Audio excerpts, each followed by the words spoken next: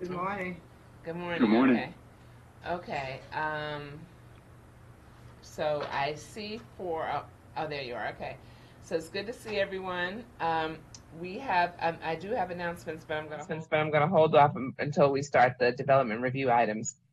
So I'm so pleased that to start today's March 4th planning board meeting, and we're going to start off with the draft minutes of February 11th. Is there a motion? Move Move approval, Madam. approval. I'll second to Vice Chair Bailey. Okay, so and we have the full complement of planning board members here, all five. We have a motion from Vice Chair Bailey and a seconded by Commissioner Washington. Vice Chair Bailey, Good eye. Commissioner Washington, Aye.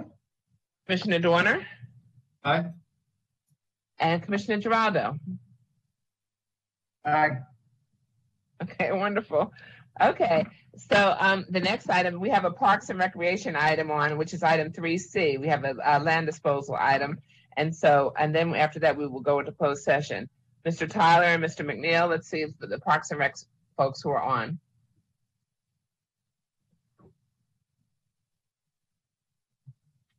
Okay, Mr. Tyler, I see you. Good morning, our Director of Parks and Recreation. Yes, I don't see I don't see any other Parks and Rec folks on. So are you presenting? No, I am not presenting. This would be a member from our Parks and Planning Department, and this should be on now. Okay, so can we, Mr. Flanagan, can you roll that and check? Is it Mr. McNeil or Ms. Desney or Ms. Ewing or Mr. Sun? I believe it is. Unmute everyone. I believe it's Mr. Sun. Okay, scroll down. Okay, Mr. Sun, are you ready? I see that you're logged in.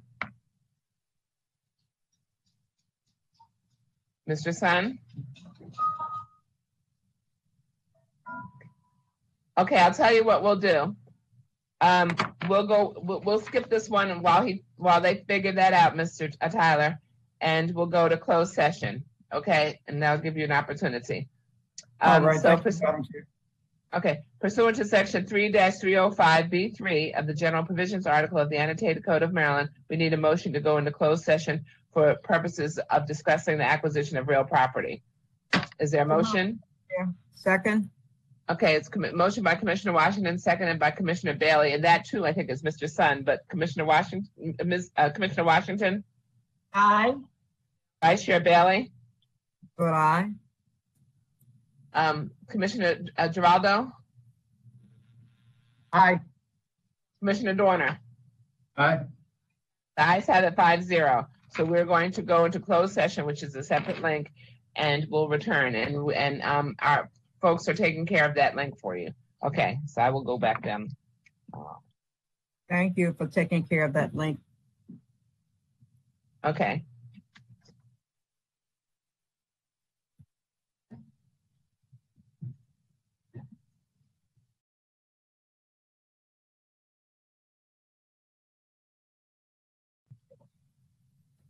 So moved, Madam Chair.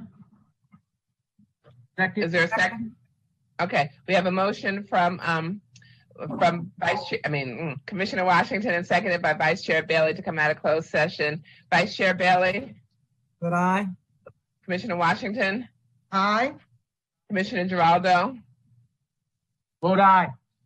Okay, I don't think Commissioner Dorner is back on yet. Okay, so and while I'm here, we need a motion to approve the minutes of the executive session, the closed session meetings of December 3rd, 10th, and 17th of 2020. Is there a motion? Move approval, Madam Chair. I second to Vice Chair Bailey. Okay, so we have a motion from Vice Chair Bailey, seconded by Commissioner Washington. Vice Chair Bailey, Good eye. Commissioner Washington, Aye. Commissioner Geraldo. Aye. Okay, the ayes have it 4-0. Okay.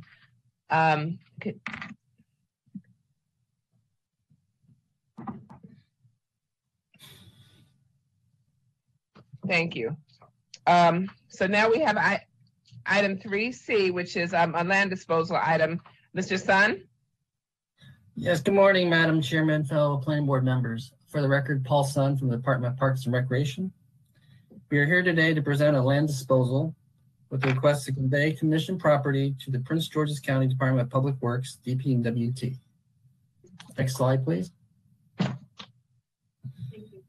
There is a current DP&WT capital improvement program, CIP, to improve Brandywine Road.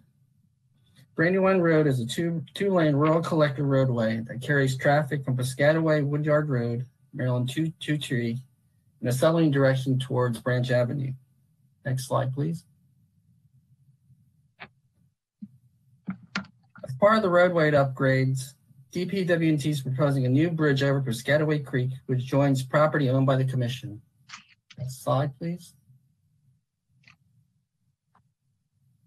This new bridge will be much more structurally sound and approximately 2.5 feet higher than the existing bridge.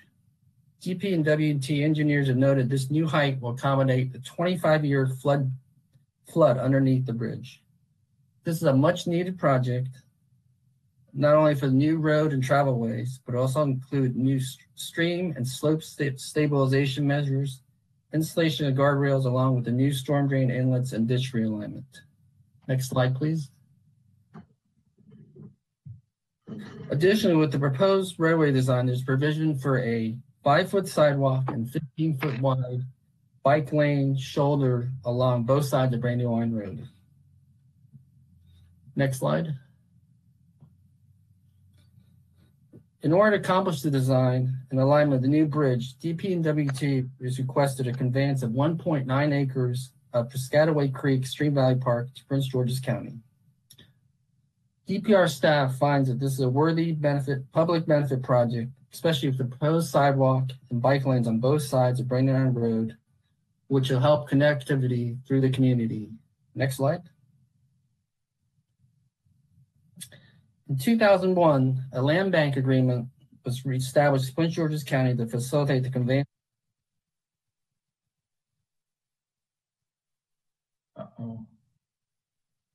We lost you, Paul.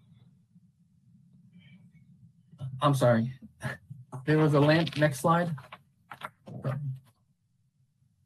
One more slide, please. In 2001, there was a land bank created to convey small parcels of land to DP&WT exchange for commission property. The current available balance of the land bank is 24.1 acres. Conveyance of the 1.9 acres needed for this project will leave a balance of 22.41 acres. DPR staff recommends approval of this disposal and conveyance of needed land, subject to the final approval of the full commission. Next slide. Are there any questions? This concludes staff's presentation. Okay, thank you. I was trying to see if there's any questions. Okay, so if there are no questions, is there a motion? Move approval, Madam Chair. Second. We have a motion by Commissioner Washington, seconded by Vice Chair Bailey. Vice Chair Bailey? Vote aye. Commissioner Washington? Aye. Commissioner Dorner? Aye. Commissioner Giraldo? Aye. Okay, the ayes have it. Thank you so very much, and kudos on your Parks and Rec Day, okay? Thank you all. Thank you. And board. Thank you very much. So I'm going to go with my announcements now because we're starting the development review items. And I wanted to say good morning, everyone. I'm Chair Hewlett of the Prince George's County Planning Board. The Planning Board is in session for Thursday, March 4th, 2021 for its development review items. And this is the Planning Board's 39th meeting since March 26th of 2020. We remain committed to promoting a safe and healthy environment for our public, our applicants, our stakeholders, and staff as we continue business operations to propel Prince George's County forward. I'd like to take a moment to remind everyone of our participation guidelines. Speaker pre-registration and pre-submission of comments and exhibits, if any, is required. All participants must pre-register, and all materials or exhibits, if any, must be submitted by 12 noon on the Tuesday before the planning board meeting, as shown on the screen now, as announced in weekly meetings, as posted on our website, and as clearly stated in bold red on our published weekly planning board agenda.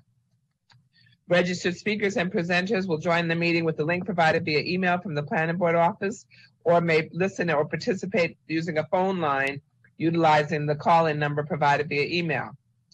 To eliminate audio feedback, only one connected device with sound should be in the room at the same time. And of course, the public may continue to watch planning board meetings streamed live, or if you wish to become a person of record, as you can see the link on the screen, or you may sign up on our online web form. So again, please see the screen for instructions. I want to take a moment first to acknowledge that we are here in the planning board room. I'm here accompanied by our planning director, Ms. Sheckley, our technical hearing writer, Ms. Kratka, our senior planner, technician over here working with all the PowerPoints, Kenneth Flanagan, and our IT tech whiz over there, Ryan Cron, our visual media specialist. And then we have James Hunt. Are you on the line? Yes, there he is, our Chief of Development and Review. And then we are accompanied by our Principal Counsel, David Warner. So I just wanted to acknowledge that we have everyone. We're good. We're doing our best to stay safe in this virtual environment. And a couple more things. We did not have a meeting on February 18th because it was a snow day. So we have a long agenda for today. We are combining two actual planning board agendas. And so we always start with a moment of silence for those who have passed. And since we didn't have meetings for a little bit, that list is unfortunately pretty big. So I want to acknowledge those that we've lost in the last couple of weeks. So within Prince George's County, we want to remember the Honorable Frank Francois, who was an attorney and engineer. He was a Prince George's County Council member and Chief Judge of the Orphans Court. He represented Prince George's County on the WMATA Board of Directors and the Washington Metropolitan Council of Governments. June White Dillard, Esquire, longtime friend and colleague, former president of the Prince George's County of the NAACP, Prince George's County chapter of the NAACP, and she was a regular, staunch, steadfast participant at our annual Maryland National Capital Park and Planning Commission budget hearings. Alvin Coley, the regional property manager for the Prince George's County Housing Authority. And I don't think I said this before, but the wonderful, inimitable Casterlet. So Casterlet was also a champion for Hillcrest Heights, would be at every single public hearing for our budget, advocating for her community, and we want to remember her as well. Also within Maryland, we want to remember Earl Griffin, who was from Prince George's County. He was a former county resident and business owner and the founder of Earl's Super Liquor Store in Oxon Hill. And he was president of the Prince George's County Democratic Party and wielded tremendous political influence. Arnie Sorensen, who was the CEO of Marriott. He was the third CEO in Marriott's history and the first outside of its founding family. We want to remember the ever-growing number of people who have succumbed to COVID-19. We have nearly over 29 million cases in the country and over 526,000 deaths in the United States alone. There will be a ceremony to remember, a memorial ceremony to remember the persons who have passed on from COVID in Prince George's County tomorrow at National Harbor. We want to remember also Marcia Bowser, the sister of Mayor Muriel Bowser, who also passed away from COVID. We want to remember the victims of the severe winter weather conditions across the United States. Over 80 deaths thus far attributed to fire, carbon monoxide poisoning, crashes, a tornado, and weather-related causes, and millions in the state of Texas without power or running water. The incomparable Vernon Jones, age 85, attorney and civil rights activist who worked with the NAACP, served as the former executive director of United Negro College Fund and president of the National Urban League. and so much more. An author, an advisor to presidents, he worked with Presidents Ronald Reagan, George H.W. Bush, George W. Bush, President Bill Clinton, and President Barack Obama. S. Presley Blake, and plus he was an author, and his book, Vernon Can Read, is very inspiring. S. Presley Blake, age 106, who was the co-founder of Friendly's ice cream chain. In 1935, during the Great Depression, he and his brother opened the ice cream parlor in Springfield, Massachusetts, with a $547 loan from his parents. By 1974, they had over 500 locations throughout New England and the Mid-Atlantic. Braden Smith, only age 24, he was the recent 5-time winner on the game show Jeopardy! He was known to fans as Alex Trebek's last great champion by appearing in some of Alex's final episodes. He passed away from complications following surgery. James Burke, age 70. You may not know who the Burke family was, but they were also known as the musical group, the Five Stairsteps. They were a Chicago soul group formed in the mid-60s with 4 brothers and 1 sister. Their biggest hit was Ooh Child, a beautiful record. Lynn Stallmaster, age 93, Academy Award-winning casting director who casted shows like Three's Company, Hogan's Heroes, and Gunsmoke, and jumpstart the careers of Dustin Hoffman, Christopher Reeve, and John Travolta. Melvin Banks, founder of Urban Ministries. Irv Cross, former defensive back with the National Football League Philadelphia Eagles, the first Black sports analyst to work full-time on national TV.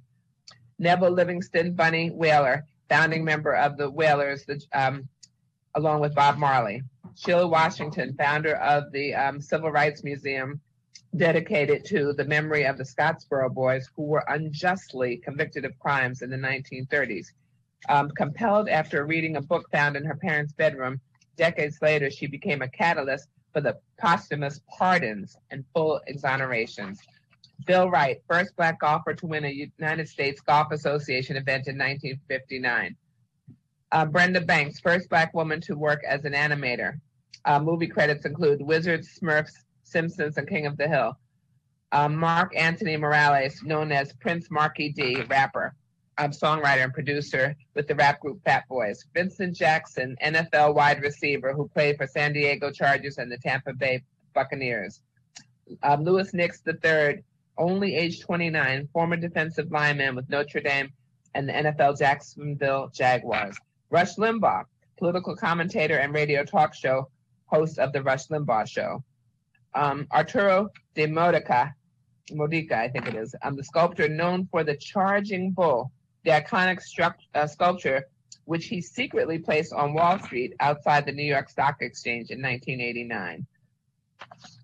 And then there were so many more. Catherine Cat Craig, the NBC News reporter for Today in New York. Andy Hoffman, the father of the University of Nebraska superfan and brain cancer patient Jack Hoffman, spent the last decade raising funds for Team Jack Foundation to end pediatric brain cancer.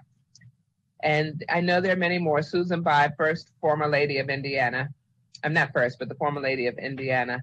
And of course, we extend our deepest sympathy to any of you who may have suffered the loss of a loved one. Tough times, we know. So if we may have that moment of silence, please.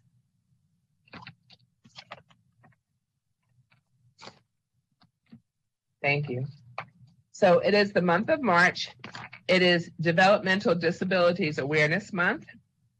It is Colorectal Cancer Awareness Month, Colorectal Cancer Awareness Month, National Ethics Awareness Month, National Multiple Sclerosis Education and Awareness Month, National Nutrition Month. And I have to tell you, the Department of Parks and Recreation is having nutritional programs all month long for the month of March. And you can go to their website and see and get some good recipes and some good cooking lessons. Of course, it is Irish American Heritage Month, and we get to celebrate, and we will be celebrating again in a couple weeks. And finally, it is Women's History Month, and we honor and celebrate all the women in our lives, all the women on this wonderful planning board. We are in the majority on this planning board, all the women of the commission, and we just celebrate women universally. And March 8th is International Women's Day. So make sure you wear your purple on March 8th and you celebrate women. It is March 4th. And March 4th used to be inaugural day. There were at least 20 U.S. presidential inaugurations on this day. Won't name them all. 1791, Vermont was admitted as the 14th state on March 4th. March 4th, 1933. I point this out because it is Women's History Month. Frances Perkins was sworn in as the United States Secretary of Labor, the first woman in this position and the first woman in the U.S. cabinet. She served under Presidents Franklin Roosevelt and Harry Truman. And for the music lovers, on this day, March 4th, 1967, the Rolling Stones' Ruby Tuesday went #1. So with that, I'm going to say we have announcements. We have the Department of Parks and Recreation guide. It is now online. It's wonderful. It tells you about all the programs that we're offering. We're leaving no stone unturned, even in this virtual environment. So please peruse the event. And finally, we got birthdays in the house. Birthdays in the house. First of all, our senior council, we want to give it up to Peter Goldsmith. We didn't have a planning board at the time of his birthday, so we want to celebrate Peter. Can we all say happy birthday to Peter? And we hope you're watching. Happy Birthday, Peter. Okay. So we celebrate you, and Peter is our newest addition. He hasn't been here, I don't think, a full year yet. And so we didn't have a whole lot of pictures of him pre quarantine. But we got him on screen. So there we go. And then finally, speaking of birthdays, we got our leap year baby. Happy birthday to Commissioner Shawnice Washington. Look at that.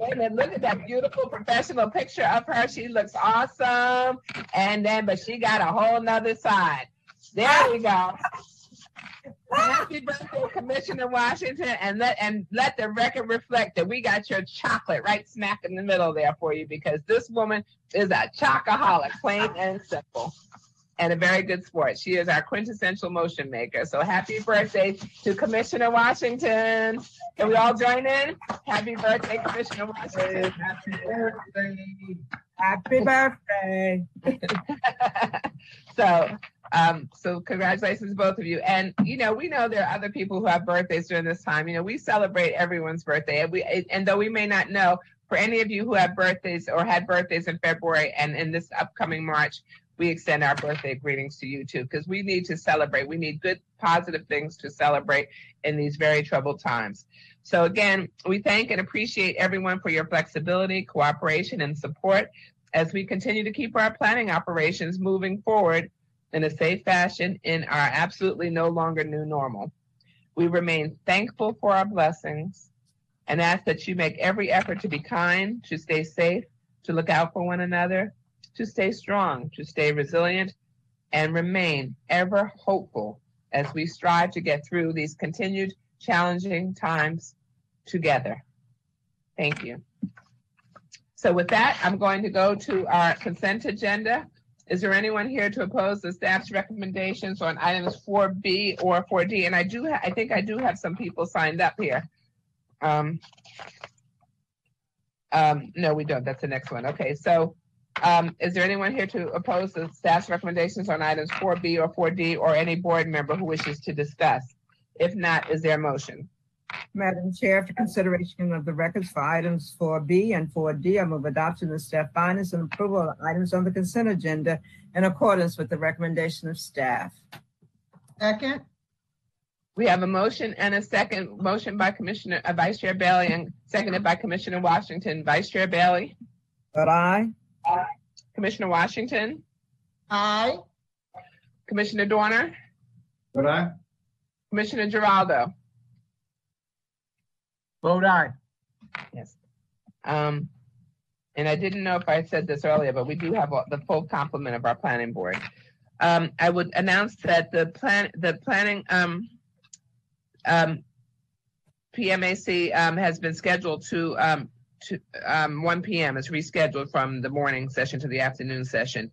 and the men's shelter application, which is item 7, has been withdrawn. It's not just withdrawn from the agenda, the entire application has been withdrawn. Next, we have item 9. And item 9 are the reservations. Mr. Maysad, there are 4 reservations expiring on June 30th. Yes, Madam Chair.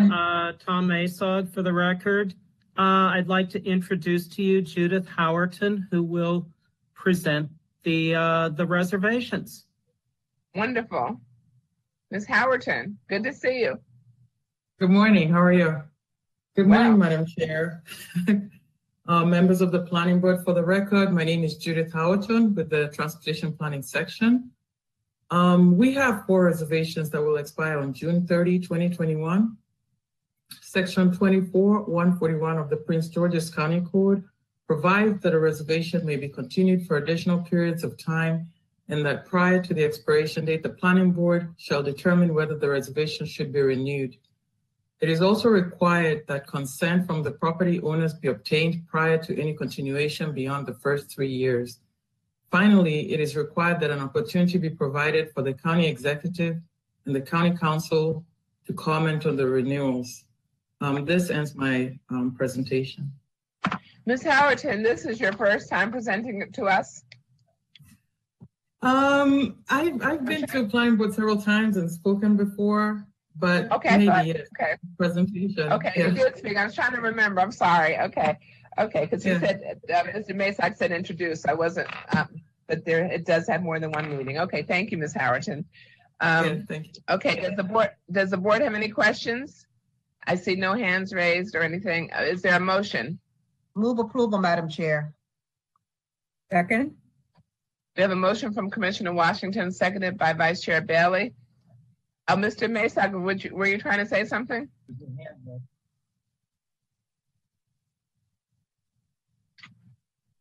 Can we turn him on? You're muted, Mr. Maysad. Hold on a second. Yes, nothing more, Madam Chair. Thank you. Oh, you put your hand up. I thought you were trying to say something. Okay, so we have a motion and a second. Vice Chair Bailey? Vote aye. Commissioner Washington? Vote aye. Commissioner Dorner? Vote aye. Commissioner Giraldo? Vote aye. Okay, wonderful. Thank you. The ayes have it 5-0. Next, we have item 6, which is the mandatory referral 2007F, Marlborough Hall renovation and addition.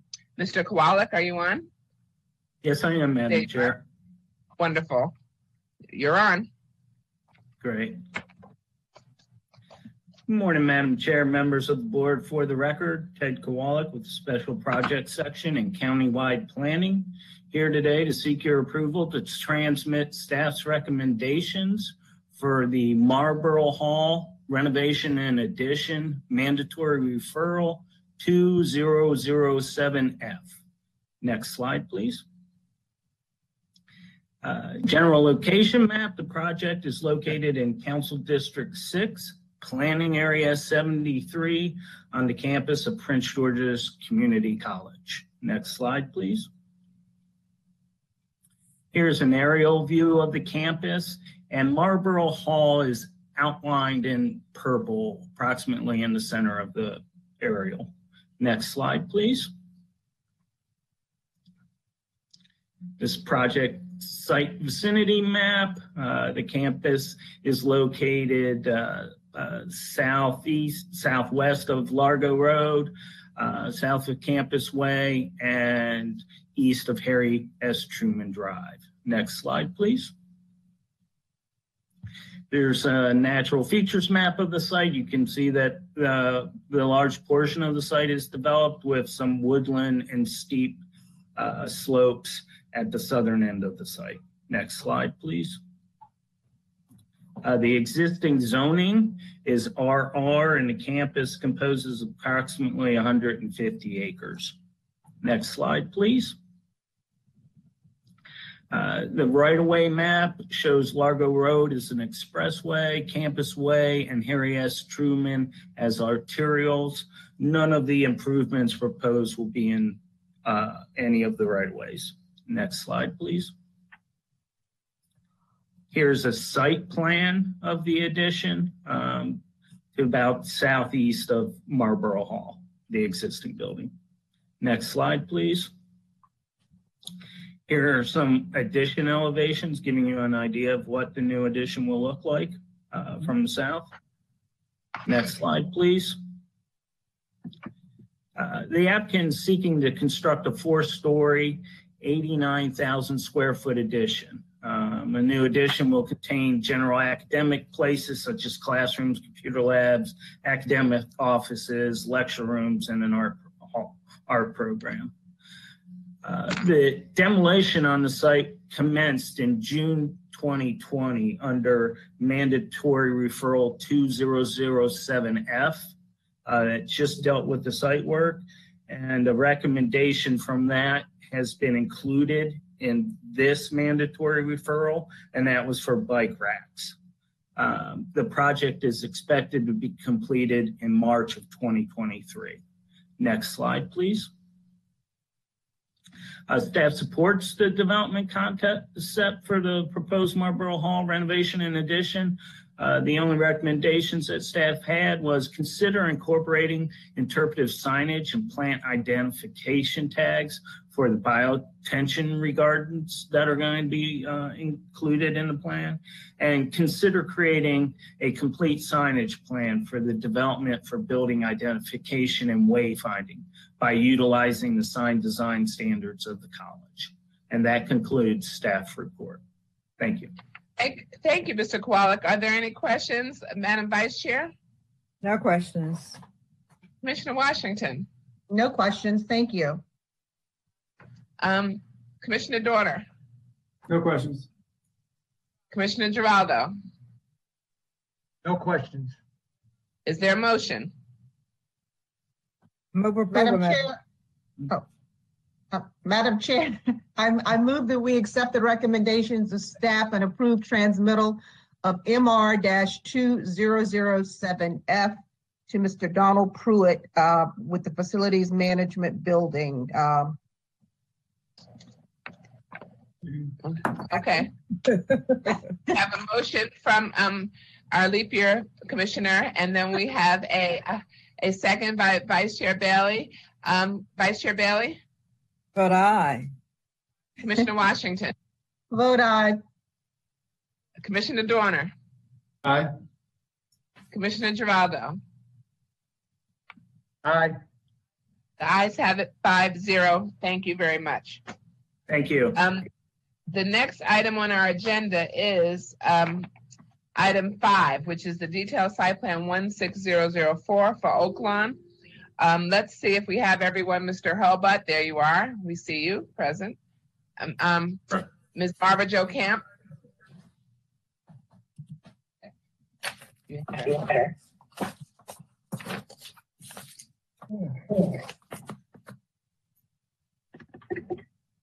I saw you. Okay, Ms. Camp. I'm here. Okay, thank you. You're okay, just audio. Okay. Okay, and then we have a citizen exhibit. We have an aerial photo submitted by Mr. Ayala. I think someone can correct me. And that's it. And that's exhibit number 1, I guess. Mr. Hurlbut, you're on.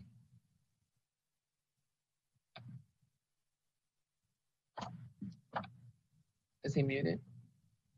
Mr. Hurlbut, you're muted. You're muted, Mr. Hurlbut. Thank you. Good morning, there we go.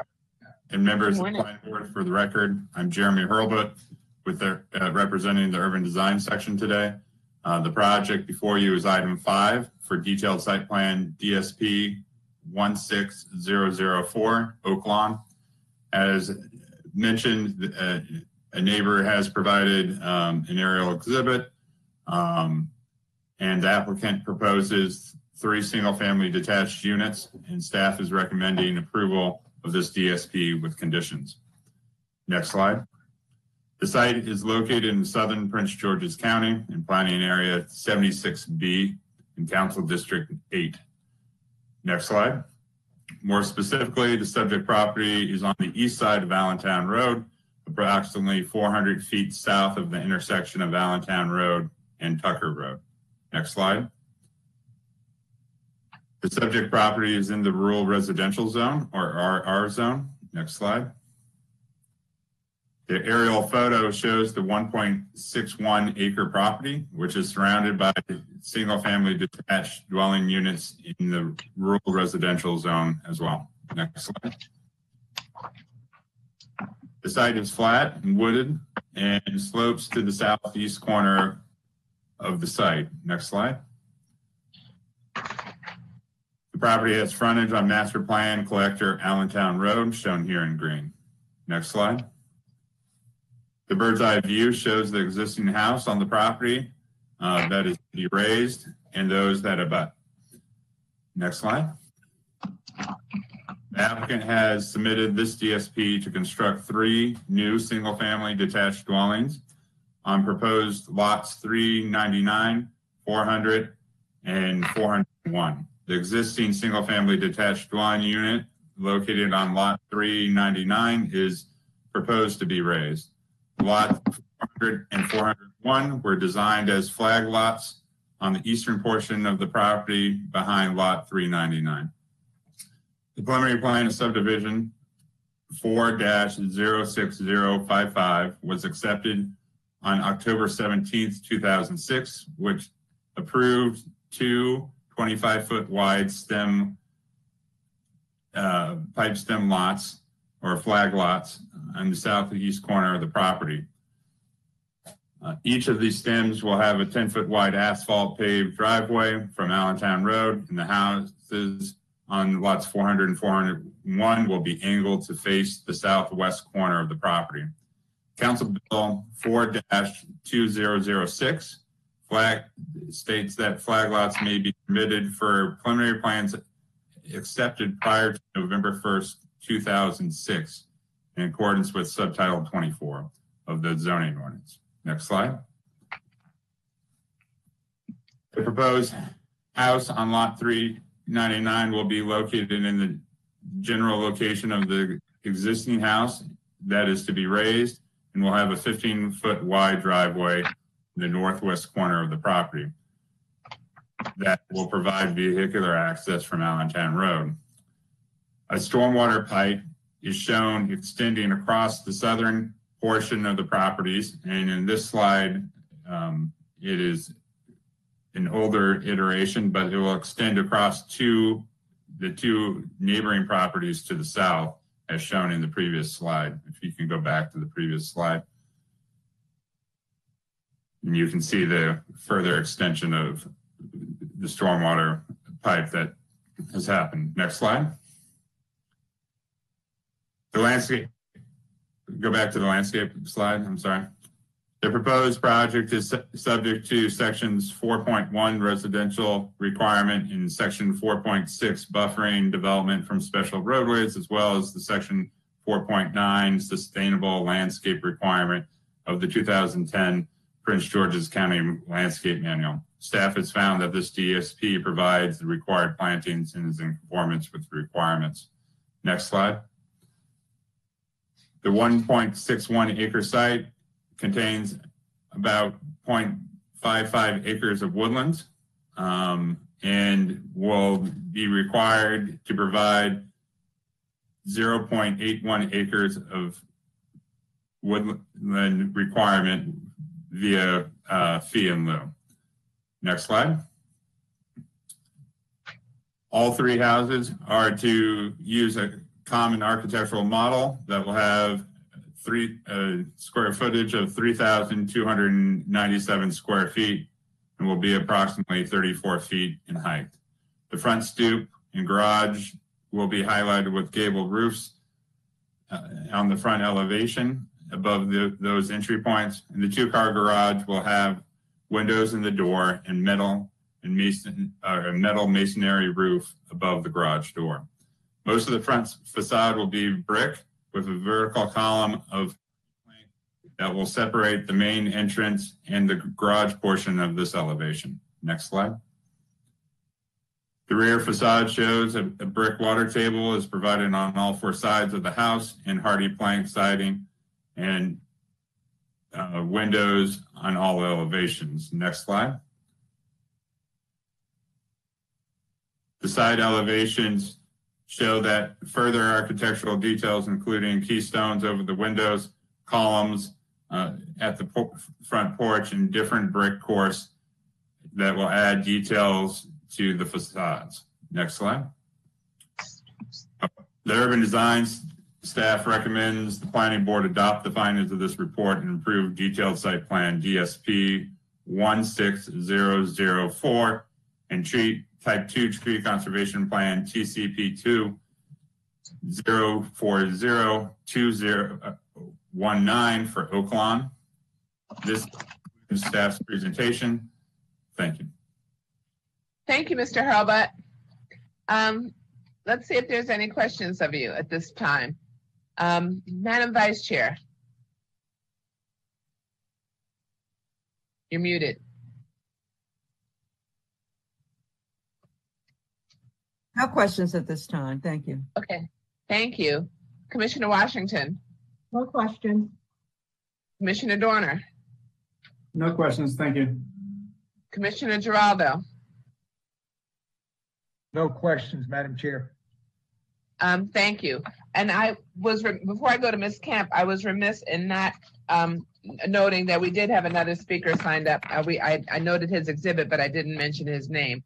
And I want to make sure that Daniel and Ayala, I'm probably messing it up. Are you on? I see that you've signed in, but I just want to make sure you can hear us and we can hear you.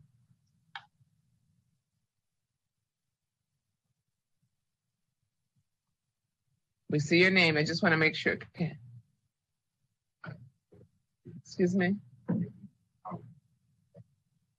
Can Mr. Ayala, can you unmute yourself?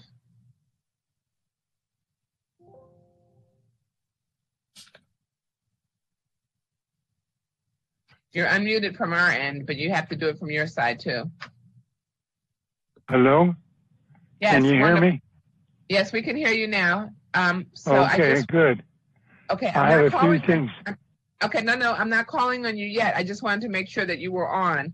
And okay, yeah, I'm on. Okay, but I do want to ask you how you pronounce your name so I don't mess it up. Ayala. Ayala, okay, so it's like what I said. Yeah, that's right. Okay, thank you. Okay, thank you. So you will get a chance to speak after Ms. Camp, okay? Okay. Thank you. Ms. Camp?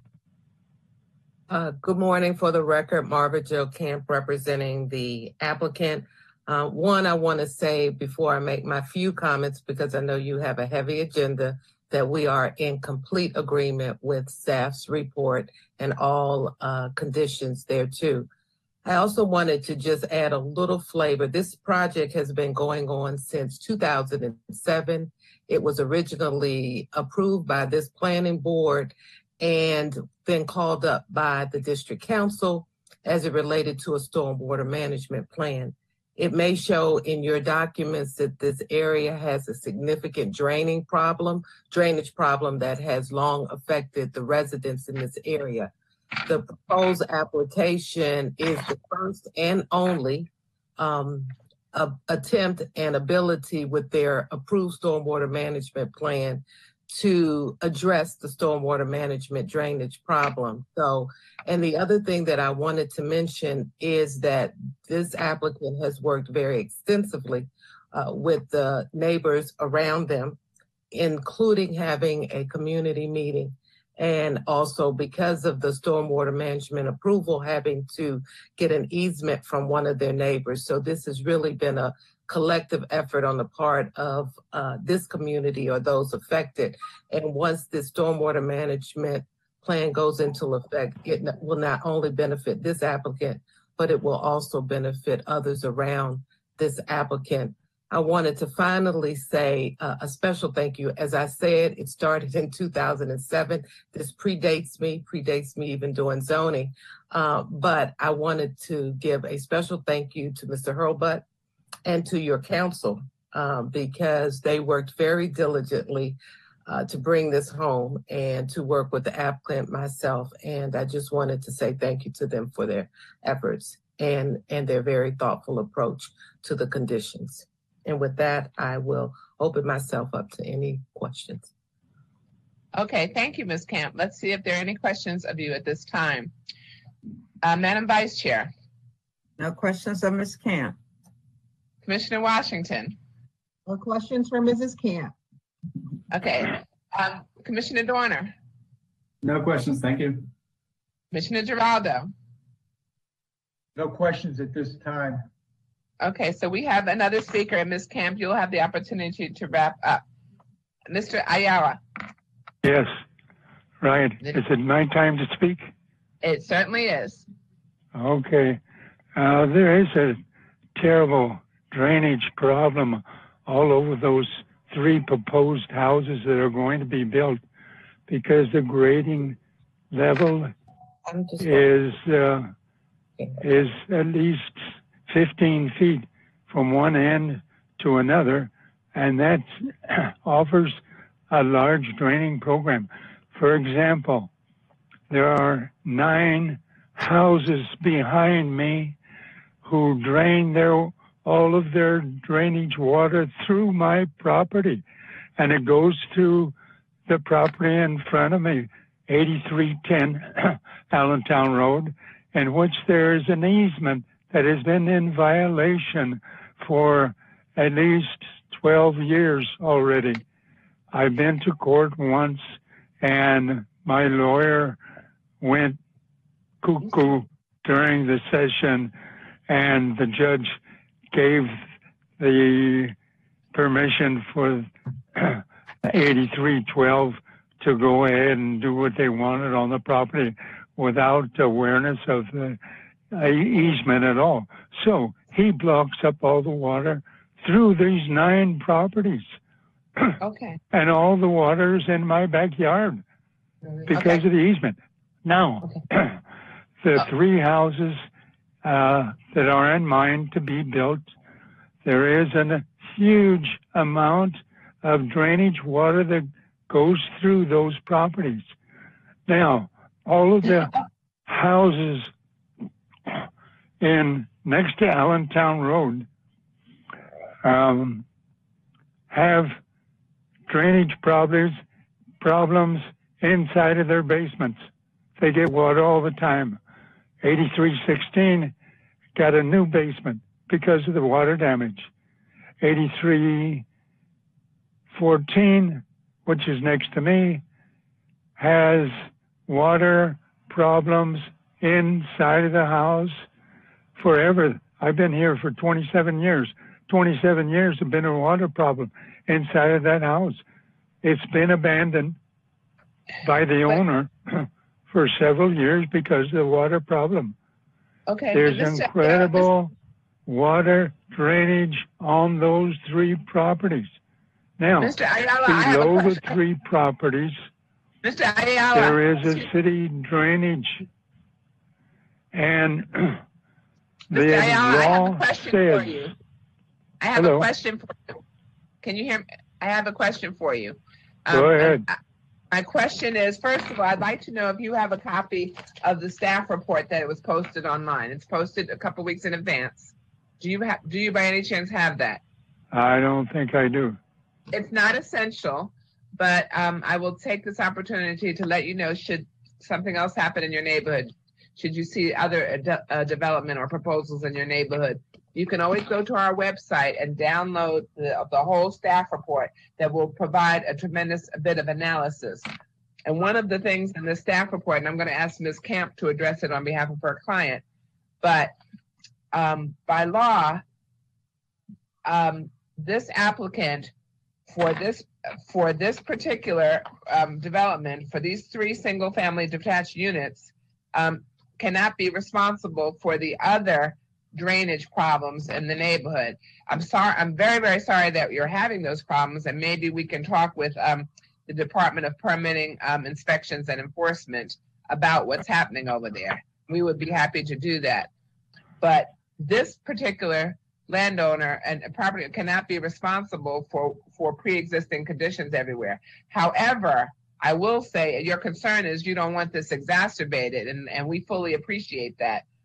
But I will tell you, in the staff report, it acknowledges that this applicant has to submit what's called a stormwater management concept plan. And they have in fact submitted that. And they submitted to that same department. It's the County Department of Permitting, Inspections and Enforcement, otherwise known as DPI. And they did get approval of their conceptual stormwater management plan in October of 2020, just a few months ago. And Ms. Camp can talk about it and what they're doing to address stormwater management issues over there on the site of these 3 homes. I just want to make sure that you know that, because if you don't have the staff report, you may not be able to see that. Okay? Yeah, let me make an addition if I could. Sure.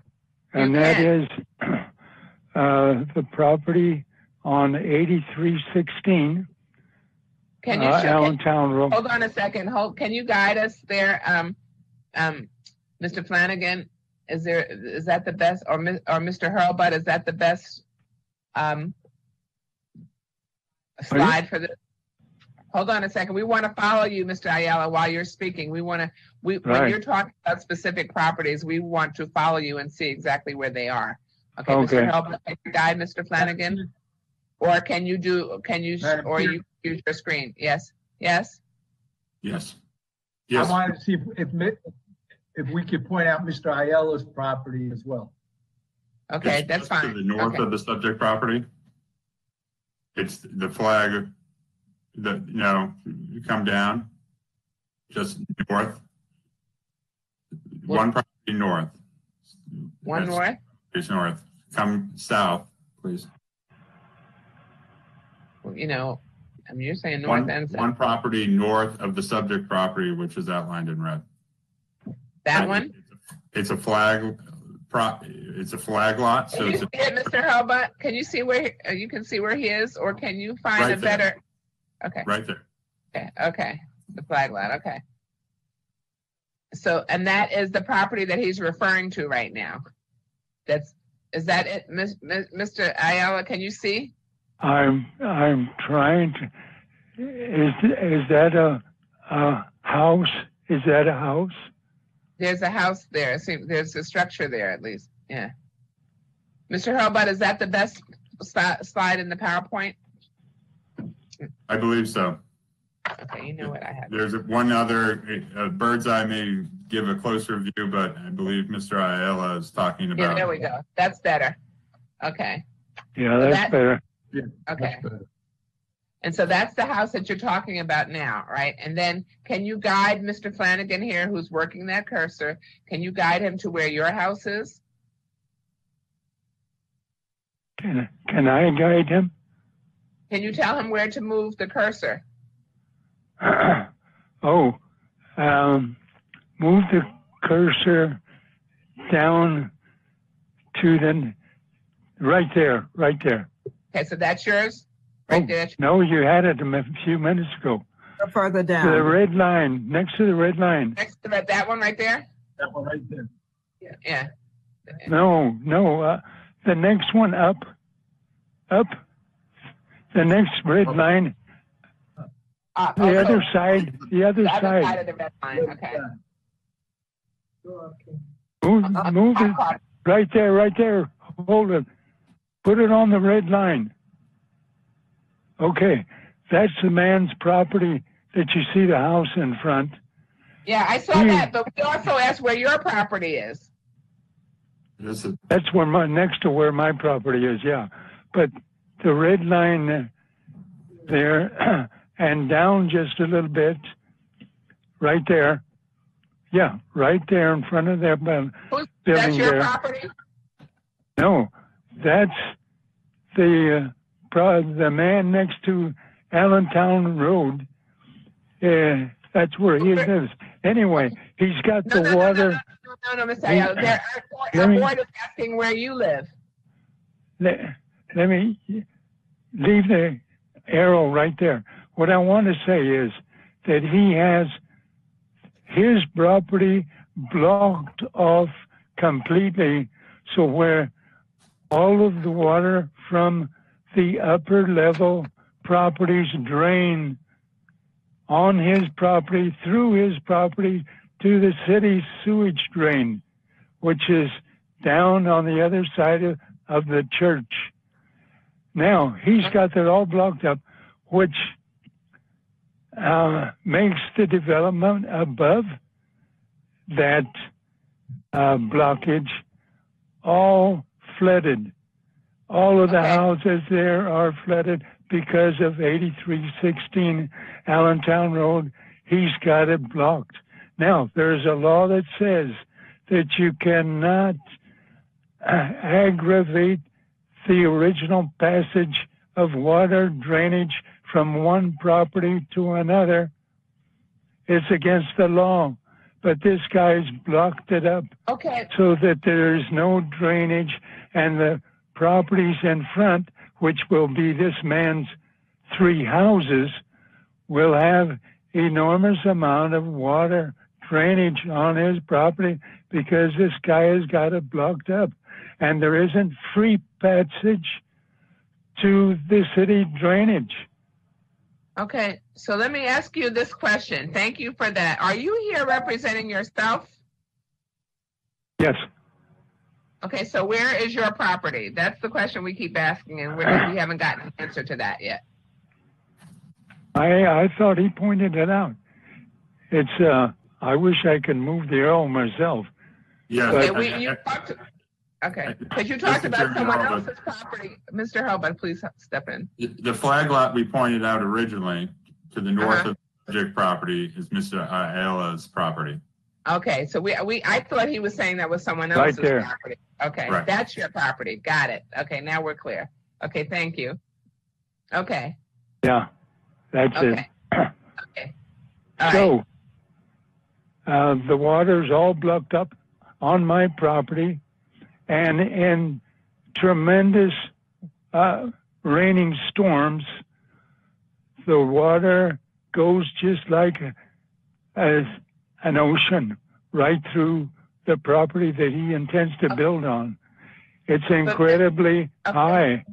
Mr. Ayala, I need to ask. We're trying to follow you, and we're there now. But I need the property in question for the that Ms.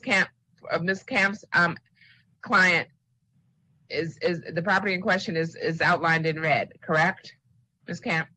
Yes. So I think a little bit of and if that is so if there is a problem, as Mr. Ayala is saying, you, pursuant to your stormwater management plan, will be addressing some of that. And I would like to, Ms. Camp, can you address what you will be doing so that Mr. Ayala can hear that? Yes. And so I want to reiterate what I had said previously. This drainage problem has been a problem for this community for at least 2 to 3 decades. And the Mr. Ayala is actually upstream to the applicant. And what has happened, and the one most affected, is the property that he referenced, the Boyette property, that gets all of the water that occurs because of drainage issues. It is that family who gave the easement in order to facilitate the stormwater management concept. So what will happen through the stormwater management that will be implemented is it will start to drain that water. And as a result of being able to drain, you won't start to see the backup that keeps going up, including to Mr. Ayala's property. So it will not only benefit the applicant, but it will benefit the Boyettes who are given the easement and Mr. Ayala, because what's happening is the water is backing up and going to other properties. It is the only resolution or solution that has been offered to help this community. So in fact, the building of these 3, along with the stormwater management plan, is going to end up helping the entire community, not just the applicant. Okay. Well, the problem is that there are 11 houses behind me whose drainage water goes through my property and down to two other properties below me. There's the water descends very rapidly. Below you towards the street, or below you through this property in question? Through this property in question. Okay.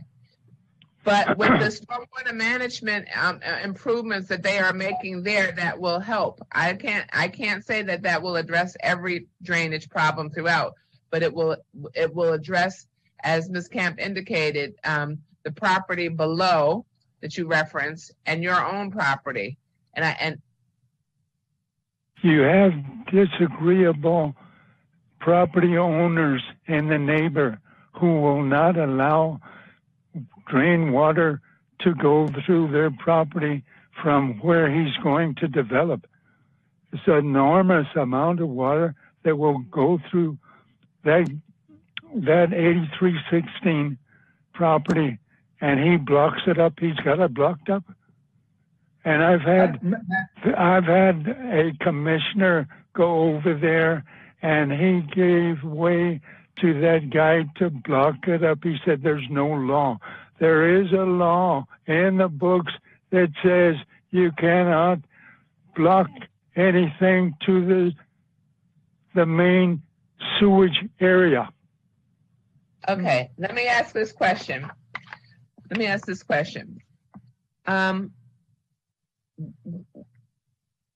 Mr. Ayala, when an application is filed, you see the signs posted. Clearly you saw something, or you received a letter, or somehow you had noticed to sign up on this hearing. And we thank you for doing that, because we want to hear from citizens. What I don't know is if you saw the sign, there's contact information, or if you got a letter as an adjoining property owner, there's contact information on the letter. And I don't know if you ever had the opportunity to sit down to reach out to the applicant for a conversation on this. I did. He held a few meetings, okay, and I attended those meetings and explained my feelings to him. And I did want to add, Madam Chair, we not only had the signs, but the applicant reached out by phone, by in person, and left a note trying to have any conversations. They did that with every neighbor, which is what we had to do in order to get the easement, for example. But I think that this applicant did above and beyond what would have been required because of their great concern for their neighbors, including Mr. Ayala. Okay. Yeah. Thank you. Yeah. So Mr. Ayala, here's my question. So they have an approved stormwater management plan from the County Department of Permitting, Inspections, and Enforcement. That plan will help the drainage situation there. I can't say it will fix everything. We can't make those kind of promises. And that is not in our bailiwick. That's in the Department of, DPI's department. But so I'm trying to find out, are you coming before us because you're frustrated about the drainage problem in general, which may be? In general, that's right. In general. And are you okay? That's part one, and I can see that, and we can understand why. The second part is, are you opposed to this particular application, which should improve the situation a little bit?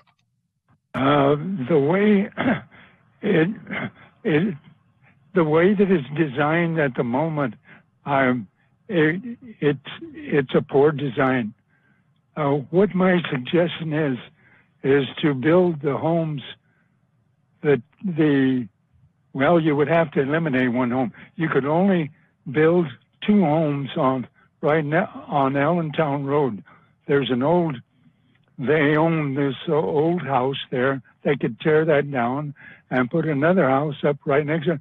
2 houses only, because everything else is tremendous water flow. There isn't that much water flow in the two houses next to Allentown Road. You're going to have big drainage problems. Anything below the houses on Allentown Road. Huge amount of water that drains through there. Okay. So is that it? Okay. So yeah, that's my suggestion. Build two houses right on Allentown Road and forget the third house. Okay. Because the way it is right now, you're building houses down there right in the main drainage avenue. All right. Thank you, Mr. Ayala. All right. We appreciate your testament. And whatever happens here today, I am going to ask Ms. Camp to reach out to you, also to ensure that he has the staff report and also a copy of the approved stormwater management concept plan. Okay, Ms. Camp? Yes, Madam Chair. Okay. Anyway, we went through this before, and it was not improved before. What was it? 10 years ago that we went through this same thing, and it was the plan was rejected. I wanted to maybe correct that a little bit. It was approved by the planning board. It was called up by the district council, and I think, and that's why it's been going on for such a long time. But I will say, because the stormwater management issue was such a major issue that Mr. Ayala referenced today, extra attention with the county has been taken to ensure that we had a stellar stormwater management concept plan, and extra effort had been made with all of the neighbors. Again, Mr. Ayala is upstream. The people most affected are downstream, and wanted to make sure that nothing in these three lots would have any effect on the neighbors, and in fact, improve the drainage issues that they had. And so we are very happy that we have spent the extra time on the stormwater management concept plan. Okay. I'm not upstream. I'm right in the middle of it. There are 11 houses around me, above me, that go through my property and will descend on his property. Okay, Mr. Ayala, let me just say this, because we have lots of other cases too. So everyone gets their opportunity to speak, but we can't go back and forth and back and forth. So I was under the impression you were incorrect. That's why I had to correct you. Okay. Okay. All right. So, all right, fine. But okay, so you had concluded your testimony, and in accordance with our rules of procedure, the applicant goes last with their summation. But I don't know. I do not make motions. I do vote, but I do not make motions, and I don't know where this is going to go. But in the event that it is approved, I have elicited a commitment from Ms. Camp on behalf of her client, the applicant, to continue to work with you, to continue to provide the information, the staff report, and actually Mr. Hurlbut can help too. But Ms. Camp, you have to get that stormwater management concept approval to him as well. And okay? Yes. The applicant is listening, and they know the commitment that I'm making and are in agreement. Okay, thank you. Mr. Camp, do you have anything else to add in summation?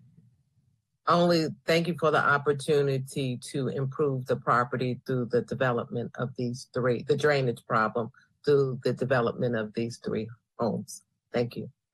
Thank you. Madam Chair, I had a question for Mr. Ayala. What I'm trying to get to is I was getting ready to ask that because I go in sequence. So I was going to ask the board if they have any questions of anyone, starting with Madam Vice Chair. No questions, Madam Chair. Okay, thank you. Commissioner Washington. No questions, thank you. Commissioner Dorner. No questions. Okay, now Commissioner Giraldo, you're on. Okay. Mr. Ayala, I have one question for you. What do you mean that the person south of the red line is blocking the water? Say that again, please. What do you mean when you say the house that is south of the red box is blocking the water? You said that the person blocked something. Oh yeah, there is an easement in question, who blocks the water, because the water is supposed to drain through his property, which is 8310 Allentown Road. And the water drainage goes through his property legally through an easement. But he's got it all blocked up. And the water remains at my house because he's got all the property, his property blocked up. So where it goes on my my territory, and it goes through the territory in question also. It will go tremendously because he's got it all blocked up on 8310. How did you? And I've taken him to court on this, but I have taken him to court on this, and it went on for a year. And my lawyer, young lawyer, he started to stutter because he got all tired up with a year after going through all this business together, and I lost the easement priority. So I don't have an easement anymore. I got to take him back to court. So with this water thing on his property. Okay, my question to you, Mr. Ayala, is I'm trying to figure out, when you say that it's all blocked up, how did he block it up? Are you just saying his house? He is a construction worker. He brought tons of dirt and spread it on top of the whole easement area. And he did it 3 or 4 times because every time he put dirt on there, it started draining normally again because he didn't put enough. But now he has put enough. He put 4 or 5 different times he brought dirt in there to block that easement where it is blocked right now. But I have to take him back to court in order to get permission for the easement. If that's creating the problem, you might want to call up DPI. Call who? Department of Permit Inspection, DPI, Department of Inspections, Permits, and Enforcement. If he's blocking designing his property in such a way or putting the extra, they may be interested in that because that can affect the stormwater management that's being put in with this project. How do I get in touch with them? We listen, Mr. Ayala, we can get that information to you, and Ms. Camp, we're going to add that to you, and Mr. Hurlbut, you can do the same, okay? Because this is the agency I keep referencing. They approve the stormwater management concept plans. They are a Prince George's County agency, and not only do they approve stormwater management plans, but they are the people who cite you when there are any kind of violations. So that is what Commissioner Giraldo is suggesting, and we can get you that information. Yeah. Okay. We'll see. Okay. Okay. Thank you. Okay. Okay. So none of the board members have any other questions at this time. I'm going to entertain a motion. Madam Chair, I move that we adopt the findings of staff and approve DSP-16004 and TCP2-040-2019, along with the associated conditions as outlined in staff's report. Second. Okay, we have a motion and a second. Commissioner Washington's motion, seconded by Madam Vice Chair. I don't know if there's any additional discussion except for the fact that Ms. Camp has stated on the record that she will continue to work with Mr. Ayala and provide the information needed, and both Mr. Hurlbut and Ms. Camp will provide information on how to reach out to DPI to notify them of any perceived violations. Mr. Hunt, did you have something you wanted to add? You came on screen, so. Oh, no, Madam Chair, I didn't. That was it. Okay, thank you. All right. I'm going to call for the vote. Was there any additional discussion? Okay. Madam Vice Chair? Vote aye. Commissioner Washington? I'll vote aye. Commissioner Dorner? Aye. And Commissioner Giraldo. I vote aye, and I want to thank Ms. Camp and Mr. Holbert to follow up with Mr. Ayala to see if in fact there's a problem there that can be rectified through DPI. Thank you. Okay, the ayes have it 5-0. Thank you so very much. Thank you, Commissioner. Okay. Okay, so the next item we have on our agenda is legislation. I miss Ms. Hightower. You may have to share your screen because I have the legislation, but I'm not sure everyone else is. Okay. Okay.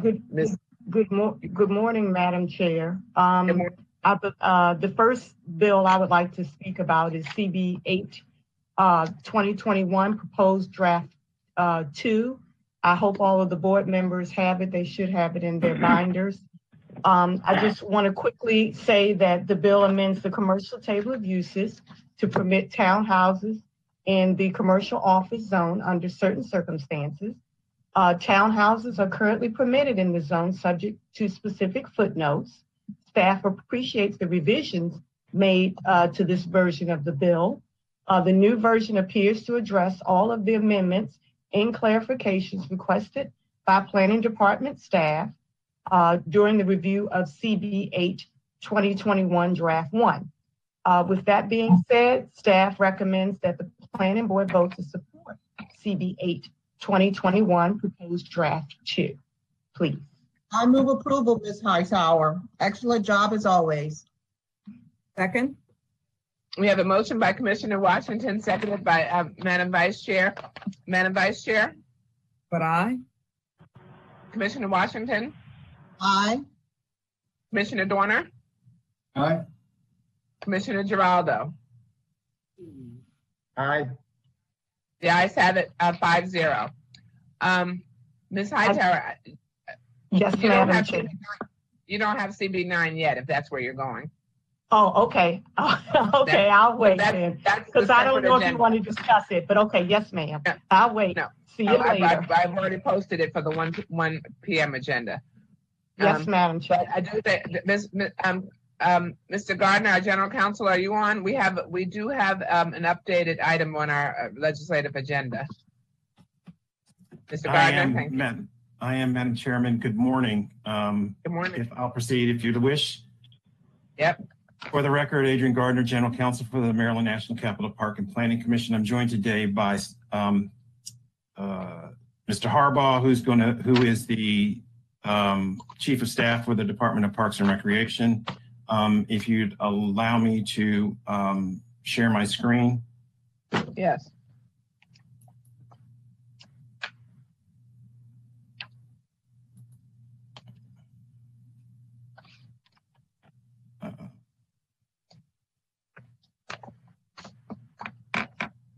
I'll tell you what, I'm not sure if you can see my screen. I actually. Well, sort of, kind of. Okay. I have the bill. I'm not. Okay, there it is. Okay. Yes. We're good. The essence of the bill is that it changes it. The amendment is that it essentially substantially changes the bill. It's essentially a replacement. Under existing law, the County Planning Board is required to provide an adequate and balanced program of recreation that serves the needs and interests. The bill would now add, as part of that you would include appropriate, what you deem appropriate, what the Planning Board deems appropriate, non-traditional recreational opportunities. The non-traditional recreational opportunities have been, the definition of those is very broad. And the definition includes a number of examples that include lacrosse walls, pickleball, disc golf, some of the things that we are doing, some of which we're not. The point of it would be that this would be a part of the Planning Board's consideration in trying to construct the balanced program. The final piece of the bill includes a special revenue fund. The special revenue fund comes along with a promise of the bill sponsor and several of the other delegates who thought it was a good idea, who proposed the bill and supported the bill, which would allow and a promise to seek state funding for the special revenue fund. That is the essence of the bill. I'm recommending that you support the bill as amended.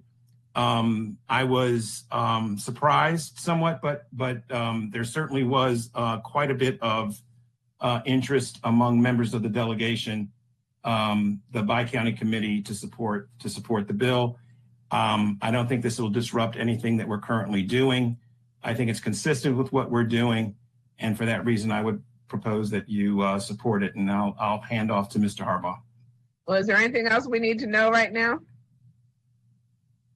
I mean, the board may be ready for a motion, but Mr. Harbaugh, if you have something succinct to add, that would be, that you feel compelled to add, we'll take it. Thank you, Madam Chair. And for the record, Sean Harbaugh, Chief of Staff of the Department of Parks and Recreation. As Adrian has said, this allows for an external funding source, Special Revenue Fund, to help propel us where we have opportunities to pursue non-traditional recreation. Many of them are listed here. This would be in alignment with the countywide sports program that's under development and could provide opportunity for some seed money on if that comes through. But I think Adrian covered it very well. Okay. Thank you so very much. If the board has no questions, or maybe you do, if there are any questions, we'll entertain them. I have to go back to, I need to see the board. I need for you to not share your screen anymore. I don't. Okay, there you go. Okay. Okay. Does the board have any questions? If not, is there, Commissioner Dorner, do you have a question or no question? The cross walls seem kind of random in there. Like I'm fine with the alternative uses, but I mean, that's just like something up temporarily in a field just to bounce the ball up against. So as long as the bill doesn't require us to do any of these things, I think we are doing a few of them already and potentially may be doing others, and that's fine. But if we get to talk with these legislators again later on, it would be good to have a little bit more thought in terms of like what they're doing. So it's not just sort of like random activities that are being put into legislation that could potentially affect us down the road if they change may to shall or something like that. I'll be happy to pass that along. And on the lacrosse walls, Mr. Harbaugh can speak more to it. But one of the things that I took comfort in is that the department is actually focused and very interested in looking at lacrosse walls as one of the current sort of initiatives. Yeah, it seems like an easy thing to do, but it's just, it's very different from like having a pump track or stuff that's more permanent in there. And to the extent that we actually offer other alternative ideas, that would be nice, because there might be other things for like STEM where we would have maybe some not just remote controlled cars, but actual drone enclosures where kids could play around with those and learn how to do different things that would be leisurely in our park environments. But I'll stop there. Okay. Just to be clear, that is the answer to Commissioner Dorner's question that this list is illustrative, but not mandated, and we can look at other items. I just want to be clear about that. Absolutely, and more so, the standard is appropriate that you would be determining. Well, that's wonderful. And so, with that, Madam Chair, I'd like to move approval in support of this amendment. I'll second. We have a motion by Commissioner Washington, seconded by Commissioner Dorner. Madam Vice Chair? But aye. Commissioner Washington? Aye. Commissioner Dorner? Aye. Commissioner Giraldo? Aye. The ayes have it, 5-0. Thank you, Mr. Harbaugh. I'll get it right one day. And Mr. Gardner. Thank you very much. Chair. Okay, and this concludes the planning board agenda from the rescheduled February 18th meeting. We will take a break. We will adjourn for now, and then we will resume on at 1 p.m. for the March 4th agenda. Thank you. Thank you. Thank you.